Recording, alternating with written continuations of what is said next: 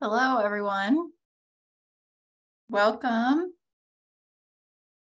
We are excited to have you here today. We've got a really exciting hour where we are going to be talking about BirdCast, which is one of my favorite projects that the lab to talk about. I'm going to welcome on our panelists so they can give a quick wave and hello before I jump into some announcements. So we have Andrew Farnsworth, Audrey Carlson, and Julia Wang. We'll hear from them in just a minute, including a little bit about their backgrounds. But first, I want to do a few introductions. Today's webinar is coming to you from the Lab of Ornithology. And my name's Lisa Kopp. I'm on the Visitor Center team at the lab. And I'll be moderating and facilitating today's conversation. Like I said, the people you really want to hear from are our panelists. But I will be relaying your questions and comments along to them throughout the way. So today's webinar is being hosted from Ithaca, New York, and I want to read a statement acknowledging the Indigenous people as the original inhabitants of this area.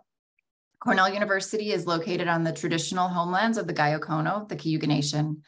The Gayokono are members of the Haudenosaunee Confederacy, an alliance of 6 sovereign nations with a historic and contemporary presence on this land.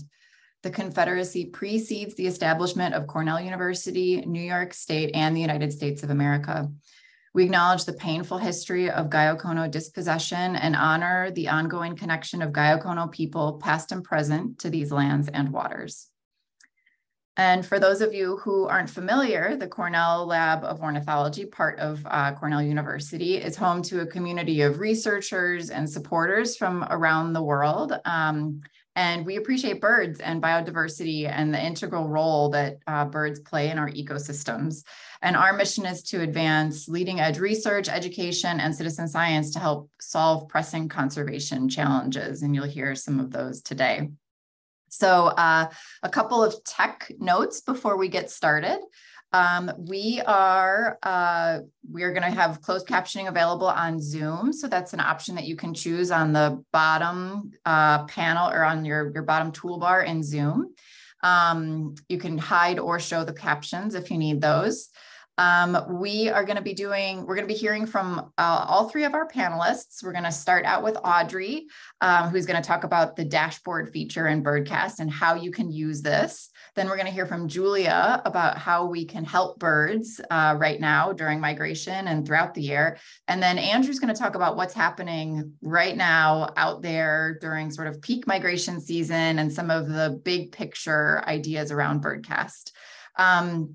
And so we're going to take questions for each of the presenters in between their presentations, and then we'll have some time at the end to finish up with questions as well. So we're going to use the Q&A in Zoom for your questions, and we're just going to use the chat for any tech issues. So that's the place if like all of a sudden you can't hear me or something's really choppy or you can't see a screen, you can put that in the chat. And we've got some great colleagues behind the scenes who are helping with the chat and with the Q&A. We are also streaming on YouTube. So hello to those of you watching on YouTube. We're excited to have you. And you can also participate using the YouTube chat. And again, I've got fantastic colleague, Sarah, behind the scenes, who's helping to relay any questions that are coming in from YouTube along to me so that you can be a part of the conversation. If you registered over Zoom, you will get an email in the next couple of days with a link to the recording of this. So I like to remind people of that at the beginning because sometimes we cover so much information in an hour that it can be really hard to feel like you're catching all of it. So the best part about getting the recorded link is that you can pause it and go to a website or play around with something and then come back and listen or watch the rest. So keep an eye out for that. And if you are watching on YouTube, you can always go to our Bird Academy page and check out the recording to this webinar, as well as countless other webinars we've hosted over the past couple of years. I think I've covered everything. So let's get started. Thank you again, Audrey, Julia, and Andrew for being here today. I'd love to get started by just hearing about you and your background and a little bit about what you do for the lab. And we can go in the order that you all will be presenting. So we'll start with Audrey and then we'll go to Julia and then Andrew. Hi, everyone. I'm Audrey. I work remotely from Seattle for the lab, so I'm one of our West Coast representatives. I've been at the lab about a year and a half, and I've worked with BirdCast as well as some other projects, mostly doing data visualization work, as well as other work that we need for eBird or Merlin. My background before this is actually in journalism. I was working for quite a few years making graphics and other kind of data interactives in that setting.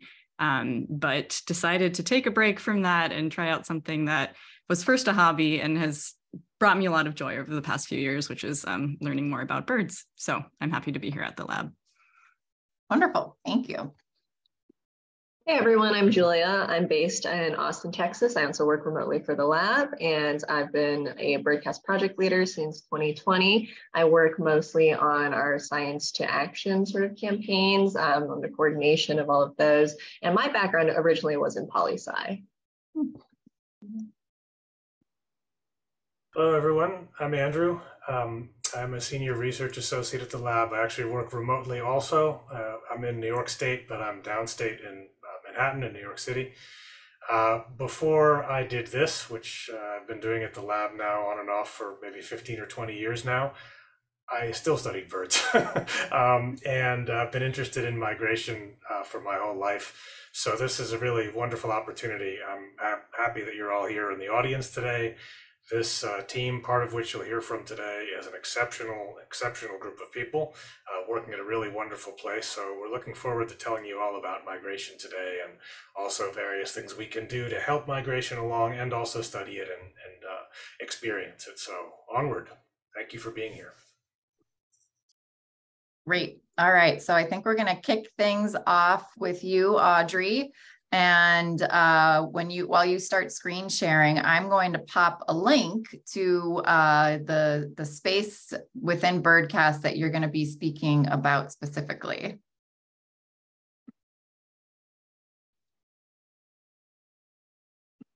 All right. So I'm going to be walking through the migration dashboard just a little bit for folks who might not have visited in a while or maybe are new to it. We first launched the dashboard just about a year ago. We actually gave a talk introducing it for the first time to you all. So it's nice to be able to revisit it. I wanted to kind of like review kind of what products BirdCast had up until we launched the dashboard. For a while, we've been able to provide forecasts of migration intensity over the next few nights to give a sense of what we think might happen. That's what these are. Some of you may recognize those, as well as a sense of what has already happened the night before throughout the night. But both of these are on an overall, like fully national level, and can't really tell you what's happening right in the moment. It's either a look to the future or a look into the past. So one of the things that the dashboard has been able to give us is more of a view into what's happening right now on any given night when it comes to bird migration. And we can show a lot more granular data, as well as showing it on down to a county level for any county in the contiguous United States. So I just kind of wanted to walk through it and highlight some of the things that you might be able to poke around on your own in your free time. The URL is dashboard.birdcast.info. So this is kind of our landing page. And from here, you can search for any state or county in the lower 48. Oops. So let's try Texas. Texas had a huge night last night. We can already see that just based on some of the numbers at the top and this little badge here that says that it was a high night. So almost 85 million birds crossed Texas last night, according to BirdCast. And we also get a snapshot here of sort of what that looked like at the peak time of the night. So upwards of like 177 million birds were crossing Texas last night, moving in sort of a northerly direction, which we'd expect for this time of year, as well as some other statistics about what was going on. For people that care to really get into the details of it, we provide a lot of different ways of looking at what's going on. One of those is across the night. We can see how many birds in flight there were at any given time. So starting right at sunset and all the way until sunrise the next morning, which is when we run our kind of live data feed, we can see that there was this nice increase throughout the night of how many birds were actually in the air. And you can compare that to this gray arc down here below, which is a historic average to give you a sense of whether this is kind of normal or out of the ordinary. Similarly, we also give information throughout the night on what direction birds were generally flying, as well as the average speeds that they were flying at. And we also show what average altitude they were flying at throughout the night, again, with this gray historic average to be able to compare it to. In addition, we also wanted to give a sense for people that might want more context, or just compare it to like, is this normal? Is this really special? Give a sense of how things are going throughout the whole season. So we can see that right now for April 30th, which was last night, this was actually one of the largest surges of migrations in Texas for this whole season. We started out in March with just kind of like, chugging along here, and really things started to get very active right around like kind of the end of April, which again, if you compare this to the gray curve we have here, comparing it to historic data, it's pretty expected, but at the same time, definitely exciting. And this final curve here shows kind of the cumulative number of birds that have crossed Texas throughout the entire season. So that's a curve that's going to go up over time, but we can see that right now we're really kind of in that middle sweet spot and tracking pretty well with historic averages, maybe just a little bit lower, but pretty much you can see that the historic numbers match pretty well with what we're seeing today. Another exciting feature of this that we're testing out is being able to show what expected nocturnal migrants we're actually seeing coming through. So because we're using radar data to detect the number of birds that are passing through, that technology can't actually identify any given bird and tell you what species it is. But we can give you a pretty good sense of what might be up there based on the historic records we have from eBird. So that's people that have been submitting their own observations of what species they're seeing at this time of year in specific places. So based on that, we can actually get a pretty good sense of what kinds of species might be flying through and representing these numbers. As a reminder, because we're talking about nocturnal migration, this is all happening at nighttime. We turn on the live data feed right around sunset every night for any given region, turn it off at sunrise the next morning. So that means that if you come to this page during the day, you're going to see the results from the previous night. But if you're like a real fanatic and you want to see what's going on at midnight, if you come to this page, you'll actually be getting near real-time data. It comes in about every 10 to 20 minutes. So you can track what's truly going on right above your head. Additionally, you can go back and explore any date. We have, I think, currently the last 2 years of data loaded into the dashboard. So that is both for spring and fall migration. So you can explore different days. If you see a peak on a certain day and you're curious to learn more about it, let's say April 27th here, you can just get into that data right from here.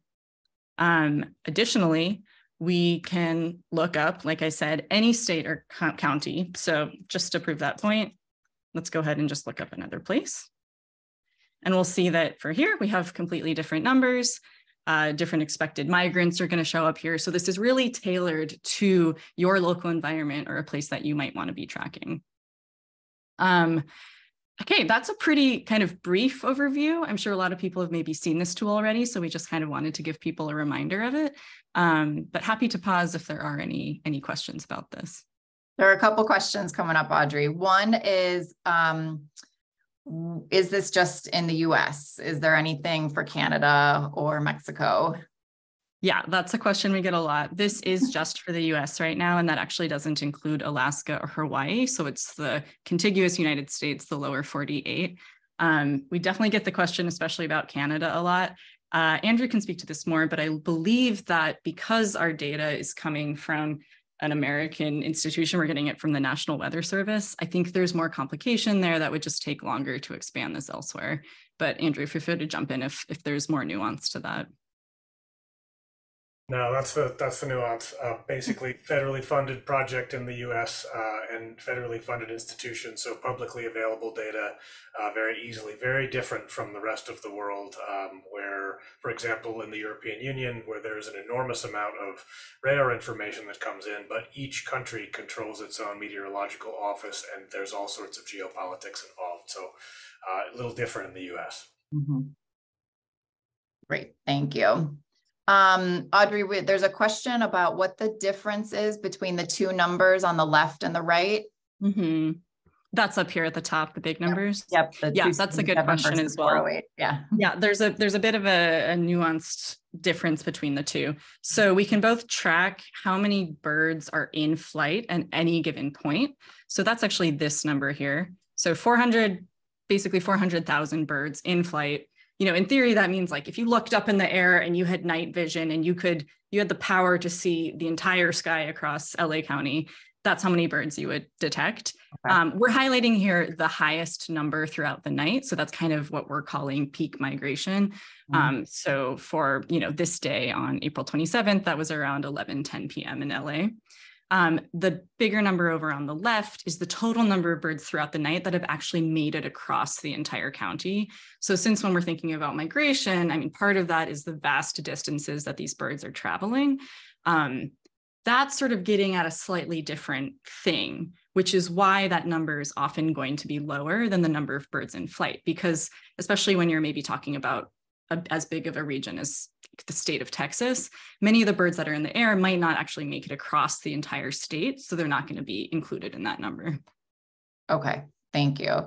Another question is, how far back is the historical data going that some of these numbers are based on? Yeah, we have the data quite a far back. Currently, we have 2 years worth in the dashboard. So I believe it goes back to, I think it's fall 2021 right now. And I should mention that for each season, so spring migration, we're defining as March 1st to June 15th. So we turn on the app March 1st, we're about halfway through, and then it'll go back to sleep in June. You can still definitely always access kind of the historic data that we have up. And then we'll go online again in the fall. I believe it is August. No, is it August 1st? And then goes through November 15th. Okay. And I see there's a lot of questions here about sort of how this is all done. And Andrew's actually going to get into that towards the end of, or, towards the midpoint. We wanted to start with something that you could really look at, like totally based on where you live and, put into practical use, like for tonight. So we're going to get to some of the bigger questions that you've got here in the Q&A and in the chat. Audrey, could you maybe highlight one more time the question between the two big numbers? We're getting a couple more questions about confusion around that. Sure. So the number on I'll maybe go in reverse this time. So the number on the left, that large number, that's the total number of birds throughout the whole night. So when we start tracking at sunset to sunrise, that have passed through the entire county. So let's just super basic. Let's say they're flying from south to north. That's 277,000 birds that have flown from the bottom of LA County successfully all the way through the county and have passed on to whichever county is north of there. The smaller number, this peak migration traffic number, that's at any given moment. We can track that here in this chart actually as well. That's the number of birds that are in the air at any given point. And this is the maximum number that we've been able to detect at some time during the night. So these aren't necessarily birds that are all making it across that finish line. They've cleared LA County and they're on their way somewhere else. It's just the number of birds that are in the air at that time. Right. Not necessarily on their way in and out of the county, but are in the area. In progress. Yeah. Got it. Okay. Maybe the difference, if you thought about like a foot race, like a marathon, it's the number of participants in the race versus the number who actually successfully finished the race in a certain amount of time. That's a very on the fly metaphor. That's great. Okay. Is there anything else that you want to share specifically about the dashboard or people using it for their own uses? Yeah, I think just one thing I wanted to highlight that I think Andrew will get into more, but a lot of this can just look like, wow, how do I even make sense of any of this? But that's part of what's so interesting about it is, right, you can see it starts to lead to a lot of questions like what's going on in LA? We're seeing some patterns of some really big, almost like regular spikes here. And when you look at different areas, you might see a very different pattern. And that actually can really map with things we know are going on in terms of geography or weather patterns or things like that. So it's really interesting when you start getting into the actual stories behind it, which I think Andrew's going to touch on more later. Right. Thank you. So fascinating. I don't think that we're like done talking about the dashboard specifically, but I wanted to switch gears for just a moment and ask Julia to come on and talk about how we might be able to help some of these thousands and thousands of birds flying over us at night. Absolutely excited to do so. What with all the birds moving through the continental US with peak migration, we're really excited to share ways that you can use our tools to combat some of the issues these birds are facing during a particularly dangerous period of their lives. Let me just pull up some slides and we can get right into it.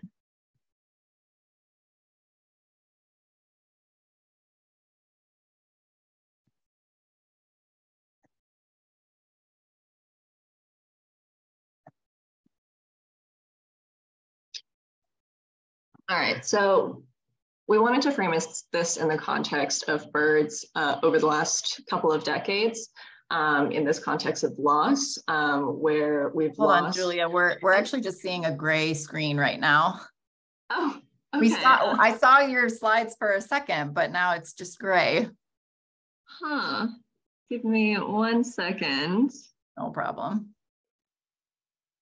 There we go. Now we can see them. Okay, let me see if this works as meant here. 1 second.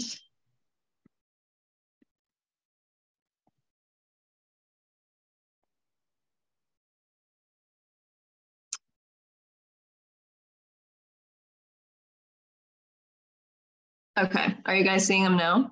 No, oh, there we go. There we go. Okay, perfect. All right, so back to it. We wanted to present this in the context of the bird losses that we've suffered over the course of the last couple of decades, wherein we've seen about 1 in 4 birds, or about 3 billion birds lost since 1970 in under the span of a single human lifetime, many of these being migratory birds. And what with BirdCast preoccupation with forecasting when and where a lot of these migratory birds are moving, we hope that you're able to use our tools in order to better understand and react to these birds to help protect them. One of the major sources of mortality for these birds is collision, which is a problem anywhere there are buildings, residences, power lines, wind turbines, et cetera, especially among buildings and residences, which amount to hundreds of millions of estimated collisions in the US annually. And BirdCast can help us better understand when birds are going to be passing these buildings in particular, or these wind turbines in particular, so we know better where to site wind turbines, when buildings should react in a certain way to birds passing through. And here you can see a couple of examples of what happens when we don't have these sort of safeguarding conservation practices in effect. Unfortunately, light pollution is an implicating factor in collisions, as light pollution, well, let me go back a couple of steps. A lot of migratory birds, the majority of them, about 80% of North American migratory birds, migrate at night, navigating using the stars and other natural signals. And the light pollution coming from our urban centers can draw them away from their normal pathways towards these sort of urban hazards, including building collisions and collisions with residences and exposures to toxins and such. Our focus on this page is some of the major mass mortality building collisions that have happened where light pollution has been implicated over the last couple of years. And so if you take a look on the left, you can see a terribly sad example in Manhattan from 2021. This is a collision monitor out in the morning collecting hundreds and hundreds of birds. Here's an article in the middle about a similar event in Philadelphia that killed likely upwards of 1,000 in a single night as well. And to the far right, you can see something that's a little more personal to me here in Texas, a collision that happened in 2017 at a single lit building during a migration night of poor weather, which killed nearly 400 birds in a single night. And so here you can see a little bit of the effect that these lights have on birds. The video that is playing to the left is actually of the 9/11 Memorial and Tribute in Light in New York City, which shines every year on 9/11 and consists of some very, very bright xenon lights. And what you're seeing swirling in these lights is not, in fact, insects, but rather birds sort of trapped in these beams, endlessly circling. Which is very unfortunate in exhausting them, distracting them, et cetera, and generally distracting from their natural behavior. We've been working with New York City Audubon and the Memorial in Light for the last several years in order to monitor, film, and deal with this phenomenon. The good news is that turning off these lights very rapidly returns birds to normal behavior, and they disperse very quickly. So approximately every 20 minutes, the lights are shut off, and birds, which are circling often in the thousands, if not the tens of thousands, will return to just a normal couple of hundred. And here you can see a radar scan of that density change from 10:12 p.m. to 10:32 p.m. when lights are off versus on in Manhattan from 2015. That's incredible. Such a striking difference. Seriously, to see from overhead like that. Yeah, so quickly. Yeah, no, for real. And here we can also see another sort of case study of this effect of light pollution on birds. This building is known as McCormick Center in Chicago. It's, I believe, the largest convention center in the lower 48. And it's a huge, primarily glass building located right off of the lake, which sees a lot of migratory birds passing through. And unfortunately, it is a major bird killer with that location, with all that glass, and with a lot of light emitting from the glass. But the good news is here is that McCormick Center has been working with us and the Chicago Field Museum for a couple of decades now to better understand this light pollution mortality problem. And so there's a pretty extensive data set there that we've taken a look at.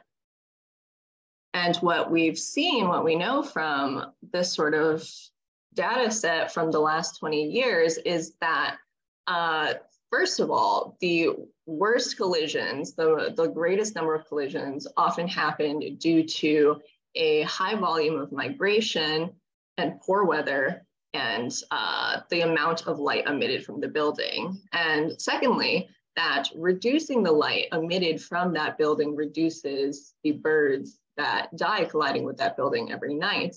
In fact, if we reduce the building to historically low light levels, we save about an estimated about 60% of birds. This is in contrast to when the building is totally lit, when we estimate that there's an estimated 76% increase in mortalities at that building instead. So we see that increasing or decreasing the amount of light coming from buildings changes the collisions. And so given all that, we support people, buildings, cities, whoever possible following lights out guidelines, especially during migration and especially during periods of particularly high migration when birds are likely to be at risk. This is a rather extensive list of guidelines, which you can find at BirdCast on our Science to Action Lights Out page with a lot more information about this. But generally, we recommend that as much as possible, people turn off non-essential lighting during migration from 11 p.m. to 6 a.m. And where it's not possible to turn things off, to keep them low, long, or shielded. And I just put the link to the Lights Out website in the chat, so everybody can check that out and bookmark it to see all of the different things they could do at their own homes. Thank you. So here's an example of one of the ways that BirdCast has been working on Lights Out. We've been heavily involved in coordinating the Lights Out Texas effort, working with cities, building owners and managers, as well as the community and residences in Texas, given a conservation need of high migration volume and high light pollution in Texas. And so what you can see in this little animation is spring 2021, the Dallas mayor issued a Lights Out proclamation in Dallas, which he's been doing for the last couple of seasons, asking city buildings to turn off their lights during peak migration nights. And so you have this beautiful skyline, lovely and dark for migration to protect birds, and a smattering of articles about the rest of the effort, which has grown both across Texas and across the country, leveraging BirdCast tools. And so the tool that I in particular wanted to talk to you guys about today is our migration alerts, so that we are all better able to respond to these peak nights of migration. And this is a tool that you may already be familiar with, that we started betaing in 2021. And you can find it both on our main page, birdcast.info, as well as under migration tools labeled as migration alerts. This is also a tool for the lower 48, and you can enter your city or your county and figure out the predictions for that night and the next 2 nights for your area about what we're expecting. If we're expecting low migration, medium migration, or high migration for that night for your area.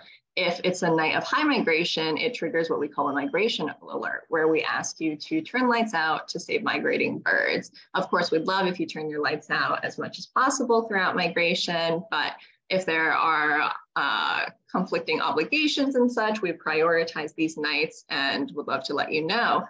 As of this spring, we have also provided an expanded subscribe to alerts function, which I'll show you over here.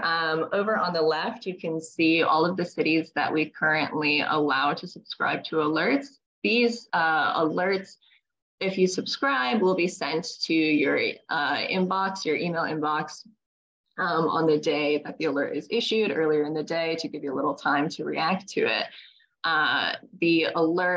The email alert looks like the one that you'll see on the right here, which was issued a few weeks ago here in Texas, or actually the 27th of April, so more recently than that, just this last week. And so to head off the question that I know is looming, why do we only offer the alerts in these cities?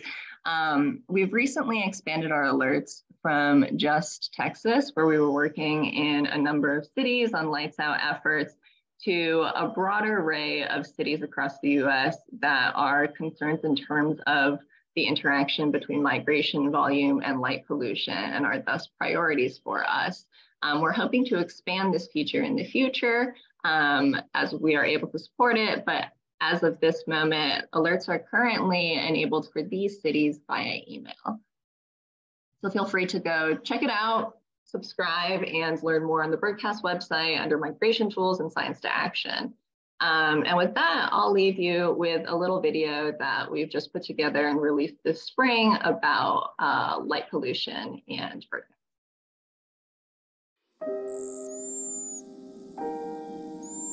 Birds bring us joy and are vital to our planet's ecosystems, but they are disappearing from our skies.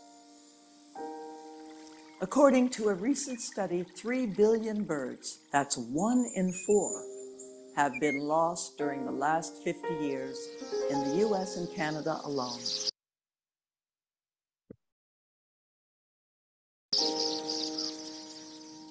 But we can help.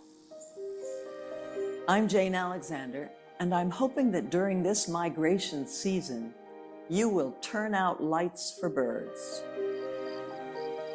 Most migrating birds travel at night. Lights can attract and disorient birds, bringing them dangerously close to buildings and other structures. Reflections in glass confuse birds, which causes collisions. And collision, especially with glass windows and facades, is a leading cause of bird deaths.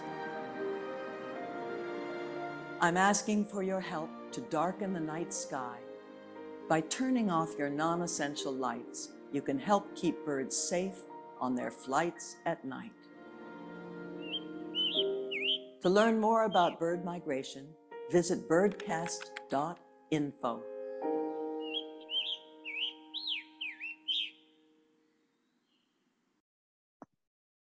Thank you, Julia. We have some great questions here. a couple include, are there benefits to buildings turning off lights? You sort of briefly mentioned that you're working with building managers, but there's quite a few questions about, doesn't it save money in electric bills to have, these cities turning off their lights, or these buildings reducing the number of lights that are on overnight? Is that an angle that you're using when you're speaking to some of these groups? It's definitely an angle, and we definitely think it's a win-win for everyone, reducing that light pollution for the benefit of the birds, the insects, for people, and our ability to sleep at night so that the dark sky at night remains dark. And so one of the things we do talk to you about buildings with is certainly energy savings, as well as protecting the birds and all of these things. It's of benefit, of course, to work with these major commercial buildings and with these cities, and we hope to continue to do so. But I want to emphasize here that it's really a benefit that everyone turn off their lights during migration as much as possible, especially as the issue of light pollution is very much sort of a cumulative sky glow issue. And so all of our lights would play into that.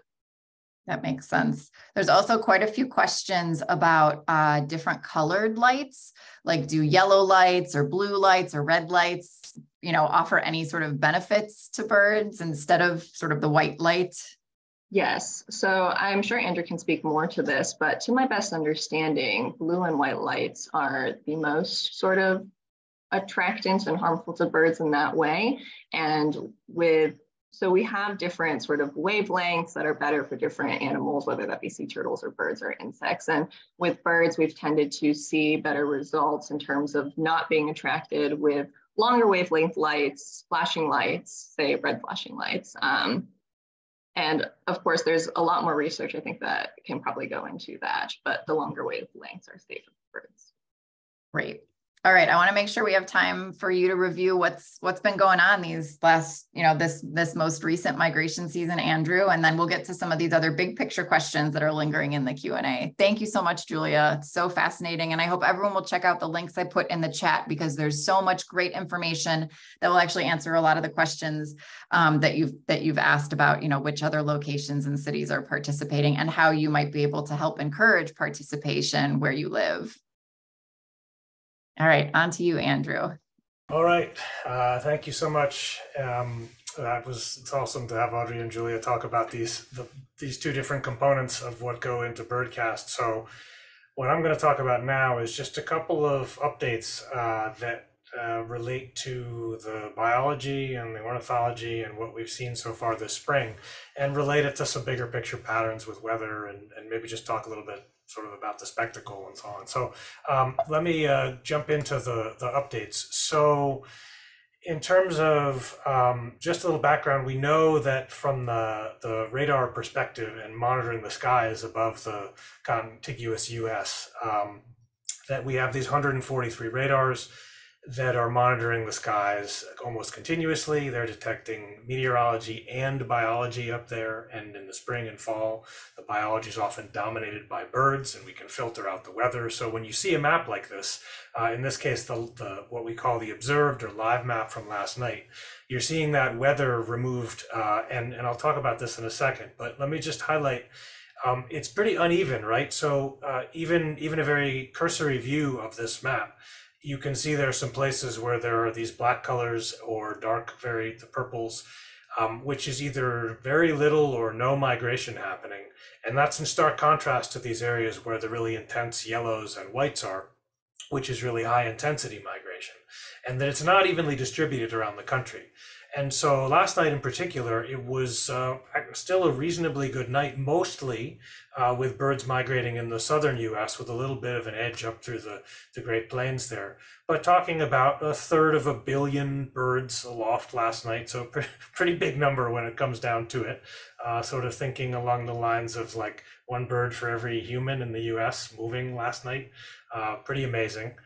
Now, related to this pattern, oh, and by the way, this is sort of expected for this time of the year. Early May is really starting to be a time when we're seeing the peak of birds arriving into the southern US and the movement starting to really percolate in waves up farther to the north. So with that in mind, thinking a little bit about, well, why do we see this really odd pattern where some places have no migration, others have really intense migration? It's pretty simple when it comes down to it.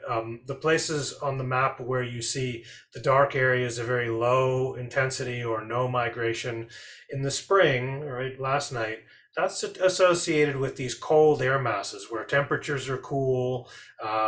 Birds usually experience headwinds, so winds blowing from the north as birds are trying to move generally north. That's not really conducive to birds making much progress in terms of migration. Whereas where you see intense migration, in where these red circles are, those are warmer temperatures, warm air masses, nice moist air masses, sort of very typical of what we think of as spring and summer like in some respects. And also with tailwinds, so winds generally blowing from the south, often supporting birds' movements as they head north. So that's just kind of one way to think about, well, how do I make sense of where these movements are going to occur or why they've occurred in particular locations broadly? It has to do with this weather meteorology at sort of a larger scale, a regional or a continental scale, or synoptic scale, as some people will call it. So that was last night. This is a tonight forecast that's going what we expect to occur. You'll notice a similar kind of a pattern where in the Great Lakes and upper Midwest and portions of the northeastern US and also the mountainous West, we're not expecting very much migration. But of course in the South, in Texas and in parts of the Southeast, again, where those warm temperatures are and those nice tailwinds, those southerly winds, that's where we're expecting to see a lot of migration. And this is pretty characteristic. This is what we expect as the season goes on. Those intensity of movements, those high intensity movements, the oranges and yellows, that'll spread further north. But this is sort of par for the course when we think about the beginning of May, end of April. So we're kind of seeing what we expect, especially when it comes to the way that every once in a while in late April and early May, we see these really cold air masses come across the US, and they tend to just shut down migration when that happens. And that's exactly what we've seen here. So let me dig in a little bit deeper. I know we're running a little short on time, so I'll try to be quick. Not one of my skills, but I'll try. So I want to focus a little bit more on a really interesting part of the US when it comes to spring migration, the Gulf Coast. In this case, the eastern Gulf of Mexico coast, Mississippi, Alabama, the Florida Panhandle, and something really interesting that happened a couple of days ago. So I know there was a question about where we get our data and sort of what the raw data are all about. So that map I showed you before is really talking only about the bird component, the biology that's dominated by birds. If you were to look at weather data as provided by your local meteorological service or on broadcast meteorology on television, you might see a map more like this, even something more extreme where the really blocky and irregular patterns characteristic of precipitation are still included in the map. We've obviously taken those things out. And by contrast, the very stippled uniform patterns that you see, in particular over parts of Texas and in California, that's biology, that's birds. So in this sort of a rawer version of the radar data where we can see the meteorology and the ornithology that's happening, I call your attention to this red circle area. And that this, again, was a couple of days ago on the 27th of April. So some of you that either are in the southeastern US, maybe in Alabama or Florida, or are watching the Weather Channel regularly, you know that there were some really severe storms that passed through there. And basically, these were associated with the boundary between air masses. So some of those warm air masses, like characteristic over the Gulf of Mexico, warm, moist air, and this more Canadian air mass that's cold, drier, and where those collide, these incredible storms happen. Where these circles, where the circle is, that's very intense precipitation, and it's precipitation that's over the Gulf of Mexico. And as some of you may know, and many of you will know after I say this, a tremendous number of the birds that migrate into the US every spring do so coming over the Gulf of Mexico. So they're migrating over water from points farther south in northern South America, the Caribbean, Central America, and Mexico. And they're entering the US from over water and arriving on the Gulf Coast. And when they encounter situations like this, it can be extremely challenging for them because they're flying through heavy rain, often turbulence associated with thunderstorms, lightning, and winds that are incredibly changeable. So imagine a small songbird trying to fly through the most intense thunderstorm you can think of. You don't even want to do that in a plane, and pilots won't usually. But birds are doing this on a regular basis. Just another perspective for those that have seen these kinds of maps. So that was a radar perspective I gave you. These are satellite imagery, and you're seeing where all these whites, these clouds are shown up. That's the water vapor that's in the atmosphere. So this is an infrared image of where we see clouds, and where it's white and where it's very white. Those are super high clouds associated with really strong thunderstorms. And then a meteorologist has come in and drawn on the map where the frontal boundaries are, so where those boundaries are between air masses. And so what's happening here is in that area where the red circle is, all those birds, those hundreds of millions of birds that are migrating across the Gulf of Mexico, coming from the south, from South America and the Caribbean and Yucatan Peninsula, are encountering this incredible storm. And when they do so, obviously, they need to find shelter or try to immediately. Over the Gulf of Mexico, not much shelter. So they tend to drop from the altitudes they're flying, which can be even up to a few thousand feet above the water. They tend to drop very low and then make a beeline toward land. And sometimes when that happens, we have these incredible scenarios where if there are observers on the ground, which at this point there often are many, many of them. For example, this one observer in Mobile County, Alabama, sometimes we see these absolutely incredible spectacles. So you look where the circles are, and even if it's blurry, let me just highlight what's happening here. So the circle that's up representing the number of individuals, 50,000, more than 50,000 individual birds in this observation, this eBird checklist, most of which occurred over about an hour-long period of birds that were flying over the Gulf of Mexico, coming into this area of Dauphin Island in Alabama, and either landing quickly and moving on, or falling out there and staying there.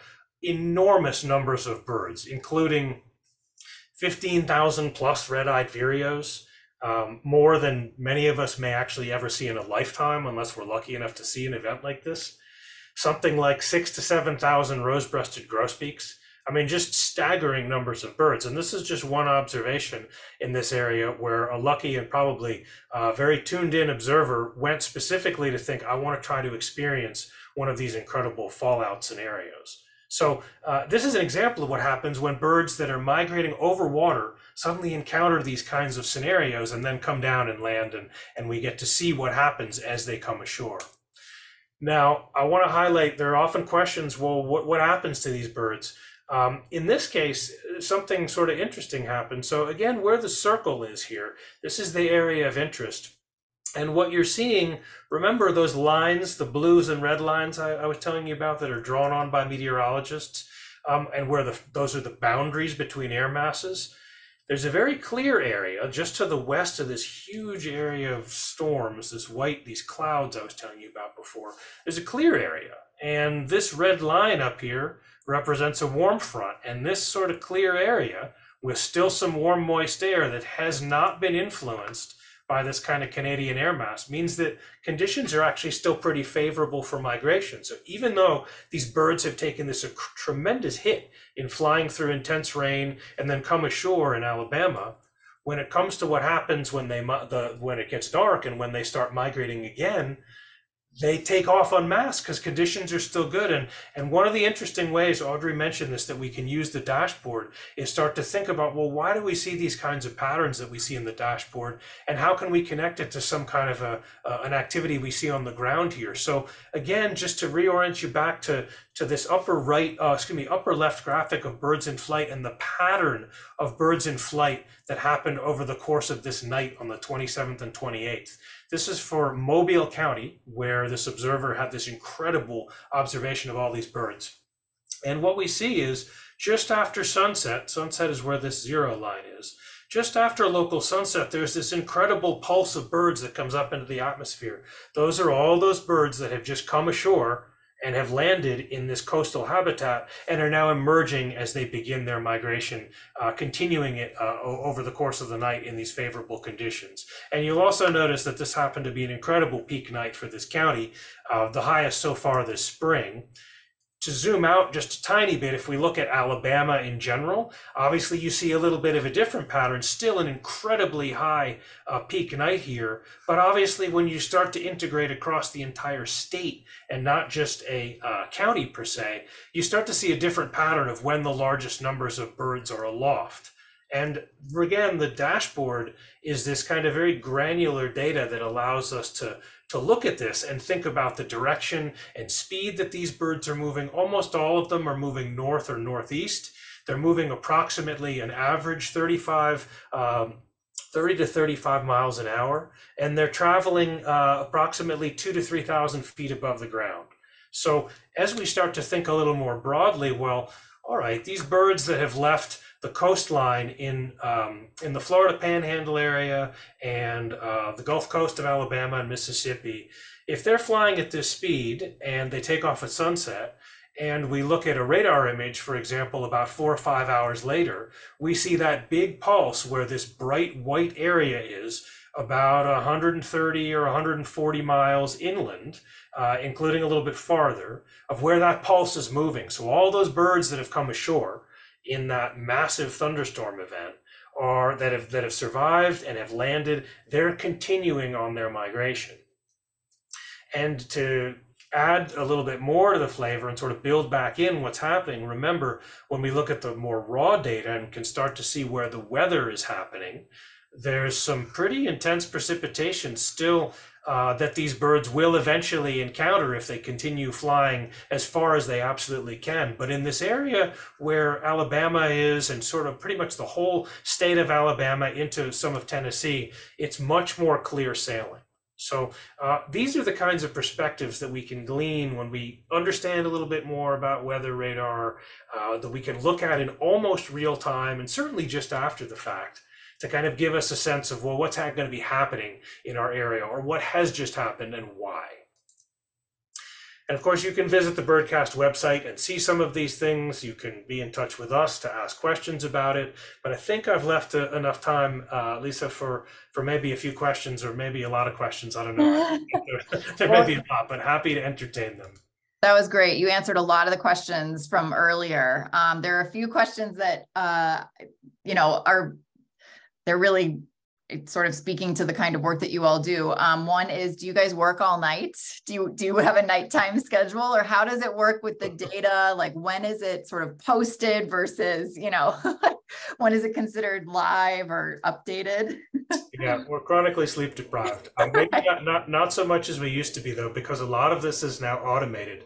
Because we've this interesting situation where really over the last 10 years we've shifted into the era of big data, where the cloud-based storage and the way Amazon, which provides these radar data for free with a partnership with NOAA, the National Oceanic Atmospheric Administration. We can create these pipelines and use machine learning, artificial intelligence, to automate the extraction of the radar data, to remove the meteorology from the birds, and then create a pipeline where we can produce that so we don't have to stay up all night and do the interpretation.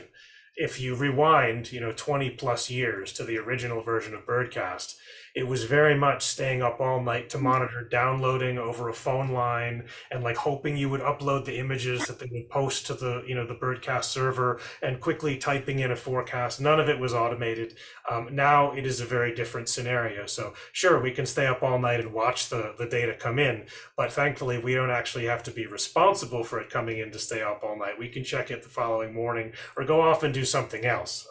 As you probably got the sense from looking at this, the radar data don't tell us what the species are, right? So in order to know what the species are, well, we kind of do need to stay up all night. We can go out and listen to migration and identify flight calls, the next big breakthrough in automation, which maybe next year or the year after, hopefully we'll be able to talk about that. But thankfully, we don't have to stay awake all night unless we really want to and just watch the screen change. That's great. And that's incredible that, like a sneak peek about, because there are some questions about how do you understand what's actually flying over and You mentioned that, some of the likely species information that's shown on the dashboard that Audrey gave us a glimpse of is coming from eBird, but it sounds like you're working on something that would really be able to maybe pinpoint some of that in based on what's being heard at night. Yeah, the acoustic monitoring side, for those that know, birds are giving specific vocalizations when they're migrating at night that sometimes we hear at other times of the day as well, that we can use to identify birds. And for those that don't know, there are all sorts of different vocalizations that birds give. Singing is one type of vocalization. These special calls that they're using at night are very, very unique, and they're often very short, sometimes less than 100 milliseconds, so really requiring fine tuning in terms of your skills to identify them, which is part of the reason that we're teaching computers to do this. In addition to the acoustic monitoring, there are rare cases. You saw the tribute in light footage that Julia showed. Maybe some of you have been on top of the Empire State Building at night, or other places, even around things like car dealerships, or in Chicago where there are bright lights, or in Texas where we're trying to get those lights diminished. Where there is light like that, you can see migration happening, and you can identify the birds that are flying overhead at night. So it can be a very useful way to try to understand what's happening for that perspective. But by no means are we advocating that as an approach to identifying what's happening at night. We want to eliminate that eventuality, actually, and reduce the light completely, because it does create serious issues. But in cases where it does escape and is pointing up, you can actually see and identify the birds too. It's one other way to really get a feel for the diversity of what's happening at night. And directly, the only other really sort of reliable way to do that, it's also very challenging, is to watch the moon. When there's a full moon and when you can see it, put a telescope up on the full moon and take lots of breaks. The moon is very bright through a telescope, and it will leave an imprint. I think I can still see the full moon now from so much moon watching, but you can see birds flying across the moon that way, and also occasionally identify them to at least, oh, that's a green heron, or that's some kind of heron, or that's a small passerine, small songbird. So all of these complementary approaches are necessary to really understand migration. That's sort of a key point here, is that we need lots of different pieces to understand the whole, so to speak. Mm-hmm. Yeah, someone was just talking to me about how they at the lab was saying that they used to do that, watch the moon and count birds at night, which, talk about how far we've come now looking at this dashboard and, the maps that you're showing us. There's a lot of questions in here about climate change. And if you're seeing, and I know, Andrew, you've been working on this for a long time. I'm wondering if you can speak to any trends that you're seeing that might speak to climate change, or if you're seeing more intense weather that's affecting the birds and migration thanks to climate change, or if you've been looking into that. That's a really good question too. Thank you for it. So from the climate change perspective, we do see some pretty dramatic changes in migration. One of the things that is really apparent to us, and we published on this a couple of years ago, is the advance of peak migration. So thinking about during spring migration, there's a wave of peak movement that really moves through the US. And as you get farther and farther north, that's advancing earlier and earlier in the spring. So basically birds are either trying to speed up or having to speed up. And of course, that means that there could be these potential mismatches of when the birds arrive, where they're trying to go relative to the resources that they're trying to use their insects, and the incredible bloom of insects that happens in the Northern Hemisphere spring. So yes, climate change is certainly something we can see the patterns change. I do want to caution, though, that migration evolved as a result of changing climates. So it's not a surprise that we see changes in this way, that birds are responding to that. What is surprising is the speed of those changes, and in places where that creates real challenges for birds. So the speed of the change is a real issue. The human-induced speed is very different from what we've seen over the course of their evolutionary history. And coupled with those population losses, that can create real problems. And so too, when it comes to extreme weather, yeah, we do see increasingly extreme situations like that image that I showed you, that was radar data, showing that really intense kind of storm. And that storminess that poses a real problem for birds when they're crossing these sorts of long stretches of their journeys where they may not be able to land. And so it's something we're concerned about increasingly, and especially because it goes hand in hand with other issues that birds are having to deal with, whether it's cats outdoors or habitat loss or reflective glass in buildings related to light pollution. All of these different pieces are contributing to these challenges that birds face. Yeah, there's a lot to contend with, but I mean, I love how much practical information your team is providing people and cities. It's really inspiring to see some big impacts, like you were saying, Julia, that you're doing the science to action piece, which is so fascinating, and it really feels empowering for people. We're at 12:59. I can't believe it. Someone said in the chat that we need 2 hours for this. I always feel that way talking about BirdCast. We've done quite a few of these webinars. I always walk away so inspired and amazed by the work that you're doing. And I know that so many of the people tuning in feel the exact same way. Thank you all for sharing what you do and for doing what you do, because it really is incredible and really important work that we're so grateful you take the time to share with us.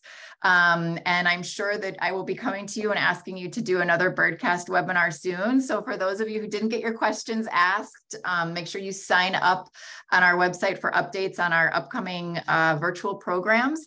And if you are looking to rewatch this or check out any information, look in your inbox tomorrow for a link to the recording of the video. And we will also include some of the key links that we shared in the chat in that email. So thank you so much, Audrey, Julia, and Andrew, for taking the time to talk with us today. And thank you to the audience for all of your great questions and your participation and your support. Hope everybody has a great rest of your day. All right. Bye.